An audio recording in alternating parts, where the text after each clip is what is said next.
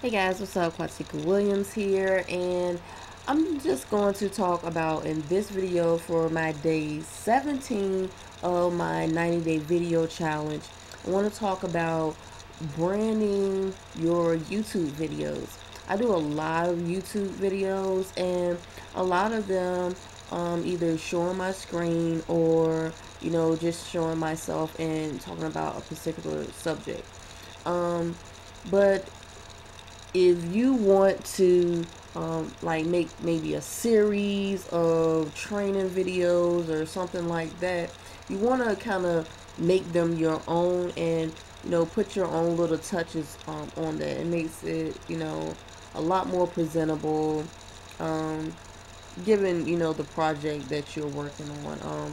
Not really needed, but if you want to. Now if you have Windows, you actually can get the Windows movie maker, and you can use that to kind of spruce them up a little bit. I have this right here, this video for example, and this is let's go actually back.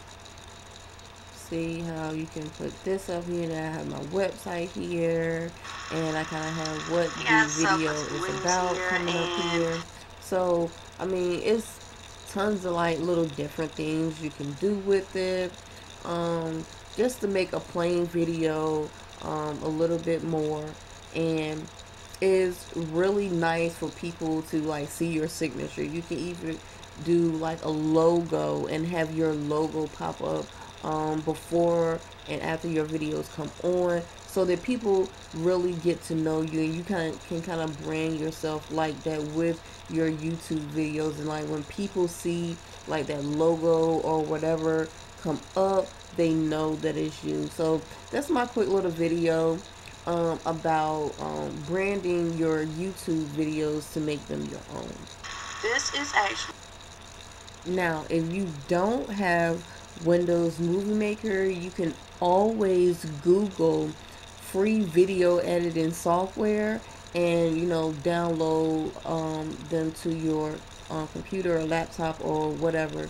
There's a lot of free tools out there that you can edit your videos with. So it's just as simple as Googling, like I said, free software, and you can do it with anything. For more tips and tricks, go to quatika.com. Bye.